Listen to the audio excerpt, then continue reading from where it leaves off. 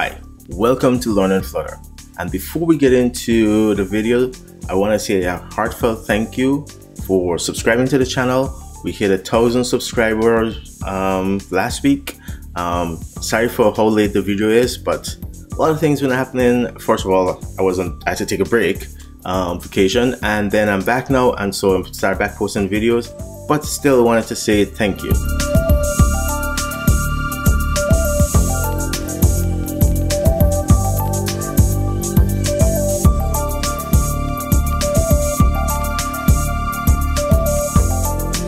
In this video, I'm going to start a multi-part section 4 on Flutter Basics.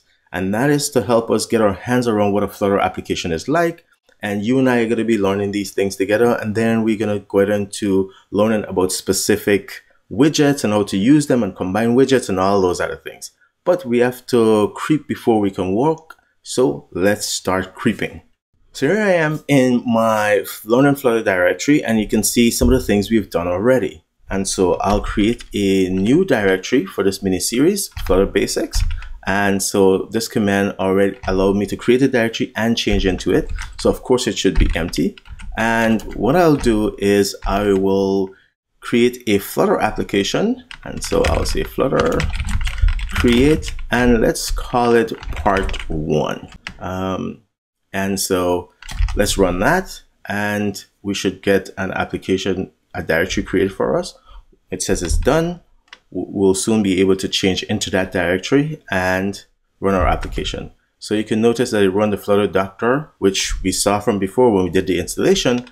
And now we can start up our device and run the application. So we'll cd into part 1, and I've shown you already how to open minus A, and this will start simulator on macOS. But so I'm not going to go over how to open a simulator or a virtual device. We covered that already in the previous video when we went through how to install Flutter and all that other good stuff. So once you're in the Flutter website, which is flutter.io or Flutter Dev, you can find a lot of great documentation. One of the nice things about Flutter is how well it's documented, and you can click on get started and it goes straight into installing. And we did that already, setting up your editor and all this other good stuff, so we can skip all that sort of thing. You can look at development, you can look at some sample tutorials. This is all things that we're gonna cover eventually, but if you are impatient, definitely go ahead and start playing with some of these things. And it tells you all about widgets, and of course you have a link here to the widget catalog, which tells you about all the widgets. This is documentation for all the widgets, basic widgets, input widgets, layout widgets, all those things that we're going to cover eventually, but this documentation is right there. Okay, so let's get back to our little application. So I have my simulator running. In this case, I'm using an iOS simulator, and I can use Flutter Run to run my application, but I'm going to start up Visual Studio Code and use that for application development. So let me open it up a little bit here. You know what? I'll just give more space to coding and flip to the iOS simulator when I need to. So let's zoom in a bit. Too much. That seems to be about right. Let's do that. And so we can see that my simulator is detected below. Now that we have our Flutter application project loaded in Visual Studio Code, we want to go to the lib directory and click on main.dart. This is the entry point to your Flutter application, and we know that because one, there's main.dart, and also there's the main function. And when we wrote code in Dart before, we were writing a main.dart file and also a main function. Now over time we're going to go and look at some of these other files, but we don't need to worry about those right now, so no point in going and look at it. This is the outline of our program, but we're not going to be using this program at all. Instead, we will delete everything and start with a blank main.dart file. There's no point in running the demo application that they give us. We've done that already when we look at using our block pattern by integrating it into that sample application. So as before, we know how you would need a main function, and this is where everything starts off. So if we were doing a hello world application, we would say hello world, and we'll do something like that. we'll save this and let's open up well, I could right click and say run code. And if you don't have the run code plugin installed, don't worry, just open up a terminal and you can do that quite easily. And from your terminal, so this is our project directory, I can go to the lib directory and there is my main.dart and I can say dart and then main.dart, and this should also run my program. And as you can see, I have this output. Okay, so that's fine. All right, so we have a very simple application, nothing exciting, but I just want to do a hello world equivalent in Flutter. Now remember, Flutter is an SDK, right? So what is an SDK? It's a set of libraries that you can use. You sort of use it like a toolkit, right? You can go in there, pull out the things that you need and use it to put together to build an application. And so one of the things that we want to be able to do is use a text box to build we want to build a mobile application, and the mobile application is going to say hello in a text box. So how do we build a mobile application? Now this is an application. We could compile it and so on and get a Dart application, but it's not going to be a mobile application that can run on an iOS device like my iPhone or my Android. And we cover all this in the previous video, the benefit of using Flutter. So I'm not going to go over all of that right again. Instead, I'll jump right into it. And so the SDK, the Flutter SDK, is already installed and configured for this project. And that was done when we run the Flutter create command. It created this project with all these directories. And there's this thing called a pubspec. You can think of your pubspec, if you come from Java, it's like your Maven POM file. If you come from C++, it's like your make file. And it lists all your dependencies, and essentially you can see that here is a dependency for Flutter, and as it says, the Flutter SDK. There's also some dependencies for Cupertino icons, which we're not going to worry about.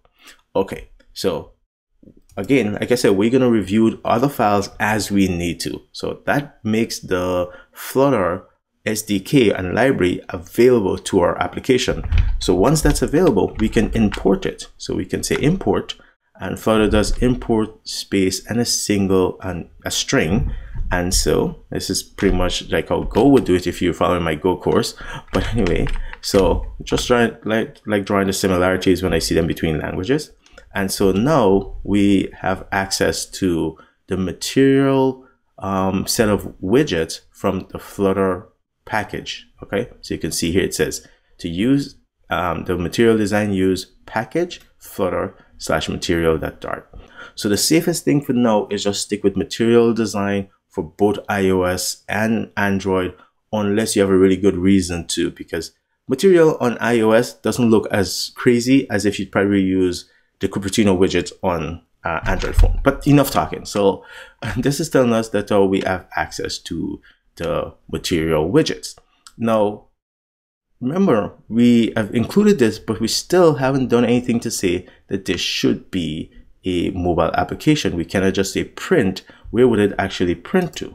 Mobile application would need, when you open it, to be able to render and text and so on in slightly different ways, text boxes, buttons, and so on. So what material and what Flutter gives us is something called run app, which is a function we can call run app. There it is. And if you look, you can see is run app returns voice, so it's a void function, but it takes something called widget as your app. And notice what the documentation says is inflate the given widget and attach it to the screen. Great, that's all we really need to do to create a Flutter application, is call this run app and give it an app being a widget. Okay, so where do we get widgets from, or how do we create them? Now I've said that this material, important in the material.dart, gives us a bunch of widgets, right? Flutter widgets that implements the material design.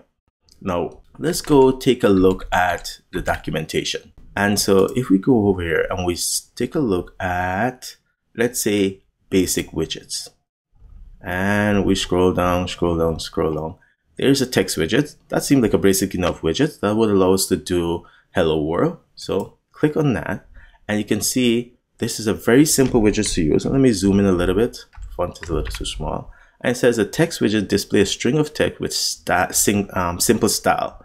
Well, we can ignore all of that for now, and we can simply focus on using this text widget.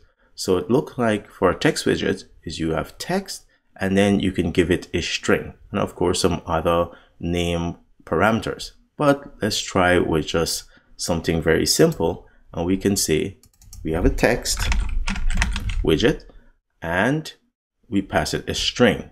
Okay, so we can save this to our variable. We can save our app. So in this case, our app is simply a text widget. That's all our app is. I think this is pretty straightforward and pretty easy if we can get this to work. So how do we run this? Well, surely we can do run. We have to sort of build it. And this is going to take a minute the first time. So I'll go to debug and I'm going to say start without debugging. And this is going to do some launch and compiling and all this other good stuff. And it's going to eventually start running my application here. So let me zoom in here to see. So you don't have to squint to see it. We can always put this in the background if we need to. And there it is. And it looks like something is coming up. Problems. Look at that. So it looked like it was going to start, but it says no directionality widget found. What is going on? So we're running this application and we said we want to build an application and we need to lay out some text. Well, remember, depending on which part of the world you are and your language, text may need to be laid out from left, right, or right, left. So without without our application being able to know how we should lay out text, well, this is why it's complaining. Now, there are ways you can sort of get this for free, where we can wrap this in some other widget, like a material widget, and it would know how to lay out text. So the question is, what can we do? How do we tell our text which direction we want things to be laid out? Well, if we click on the text widget or just hover over it, we'll see that there's a text direction property. So if we use the text direction, we should be able to pass an object or a value that help it in determining the text direction. So we do text direction, and we can use one of these. So are we going to do left to right, right to left? And so there we go, left to right. And so I'll save changes, and let's go back here and see if our application is going to rebuild. Maybe I need to reload it, and there it goes. It's coming up, and bam, there's our text. It's all the way at the top of the screen. This makes sense, because if it's going to do left to right, it has to start somewhere. So it started at the very top of the screen, and it started laying out text from the left side of my screen, top left, and going over to the right. Of course, the screen has a notch, and we're going to see later on how there are ways to address whether the screen has a notch, how Flutter can help you determine that and only write in the safe areas. I'm using air quotes that you can't see, but at least we see how to get hello world on the screen.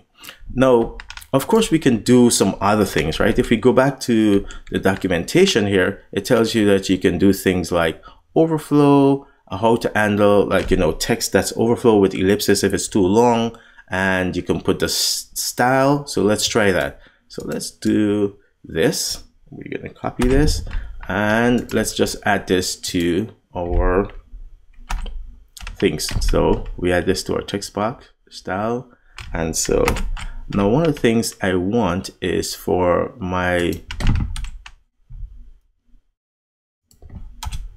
code to be laid out nicely. Now, usually this happens, Flutter layout, usually the Flutter plugin would take care of stuff like this, but I don't know what's going on. So there we go.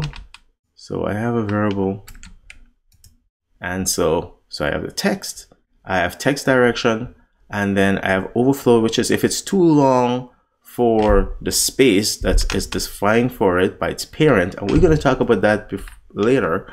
Right now, this text box doesn't have any parent, so it has the entire screen for displaying text.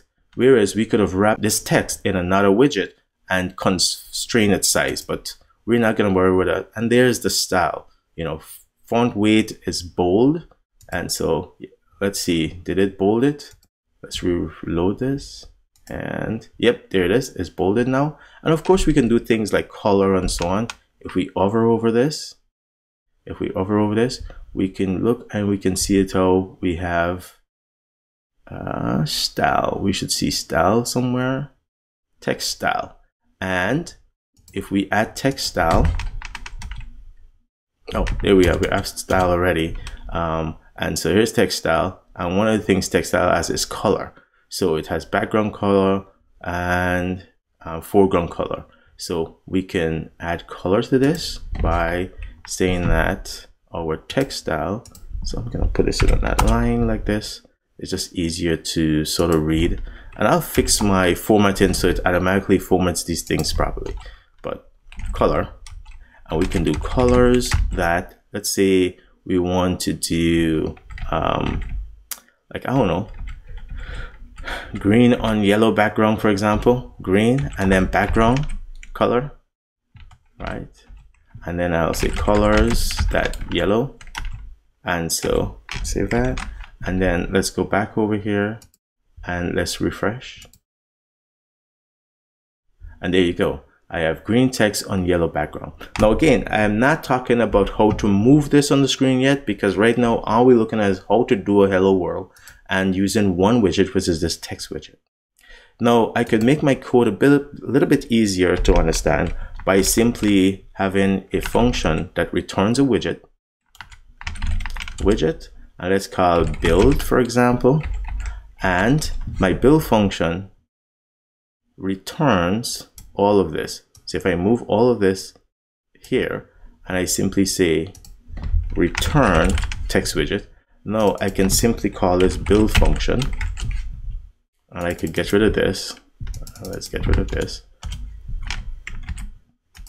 And if I refresh, I remember, so one of the things you should be aware of, if you make significant changes to your Flutter code, there's a chance that just hitting the refresh button, it may not work. So in that case, you might have to stop it and restart it. So just in case you make some significant change and it doesn't seem to want to take those significant change, well, just stop it and restart it. So let's see if, let's make sure that I haven't broken my code. So let's do red, and let's say, let's wait and see if it's going to rebuild it by itself. It reloaded it, but it rebuilded it, but it didn't reload it. So I'll click reload. And now, yes, my code is not broken. So this is a very, very simple example of how to do a basic application. There's a mobile application. We can deploy this. We can see it how it's running here on my device. Now, how about if we wanted to center this in the screen? I'm talking vertically center, horizontally center, just center this in the screen.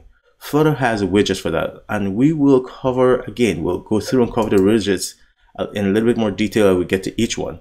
But it's okay to know about the center widget, just so we can make our output look a little bit better. We don't want to show our friends that we created a Hello World mobile application and they can barely see or read what is it that we're putting on the screen, right?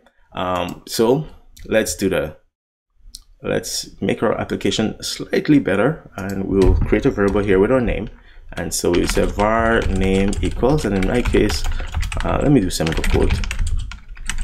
All right, I'll do that, and then say hello world, my name is, and then I can do name,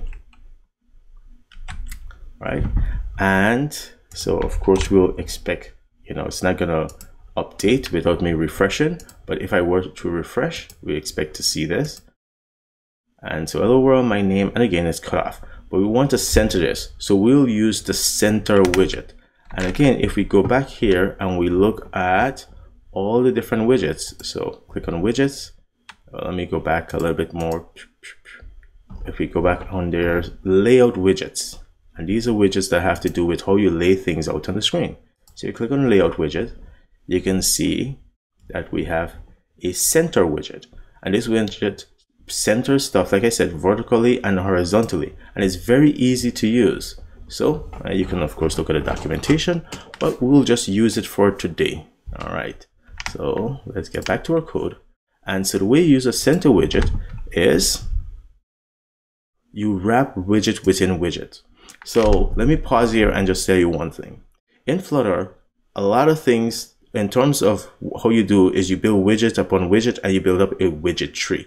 We'll talk more about a widget tree in the next video. But what it means is that widgets are children or a child of another widget. So in this case, while our application is a widget, the way you would build a more complex application is by having the widget that represents your application have more widgets that are children or a child of it. So to drive that home, let me just do this. Let's say, so I'll enter and notice that I have the text here. So I'll call it var text text. No confusion. Okay.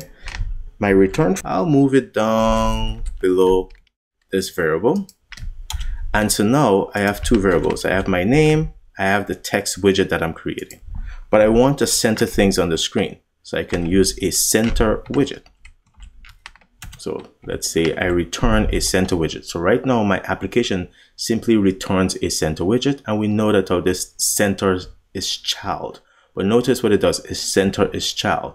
Remember what I told you. Every widget in Flutter either takes a child or children. So this widget takes a child, as we could see. Widget child. If it takes children, the property will be called children, and this would be a list of widgets. So since its center is child, let's just tell it what its child is. Its child is this text widget that I've created above. Okay. And so if I allow that to save and restart, and I go back here, we'll see that now this widget centered my text vertically and horizontally on the screen. And that is how easy it is to do certain things in Flutter, especially when it comes to using the widget. They're pretty common sense. Not only are they named in a common sense way, but they're very easy to use. For the most part, when you use widget, think about just whether it's a child or it's taking children. And the widget is going to tell you that. Just simply hover over the widget and you're going to see whether it takes a child or children. And we'll cover things like key, what are those used for, and so on. And of course, you can do other things. Each widget will have other properties like this height factor and width factor. But for the most part, you can just start off doing the basic things and see if you get that to work. Just like with the text widget, we can pretty much get everything to work with the text widget without including any of these other things. Now, because I said that we're just using a text widget without specifying the direction, that is why we had to tell the text widget how to lay things out. But usually when you use the text widget, you will not have to specify direction, because your text widget will be a child of other widgets, whether immediate or some ancestor, which will specify the layout. We'll see that much later, but for now, we need the direction. Okay, so we have a basic application which says hello world. The colors might not be great, but at least it works. So I will end it here before the video gets too long. Before I go, the best way to learn Flutter, in my opinion, is to actually play around with it. So for example, since you've seen how to build a simple application with a text widget, go back to the text widget documentation and see what other things you can do. For example, here's this which text widget. Why not try using that? So let's just copy this by clicking this copy button, and we can go back to our application and we can use that instead.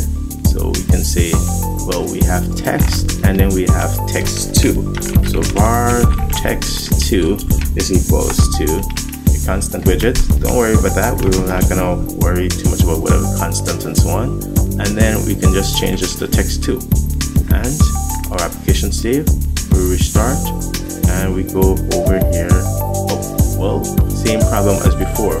We need to specify a direction. So we copy the direction and bring it into our text widget. So we have to move this down to the bottom, right? So we give it the property of the text direction. The first property is the data, and we restart our application again. And you can see hello beautiful world, and you can see it how part of it is italicized, part of it is bold.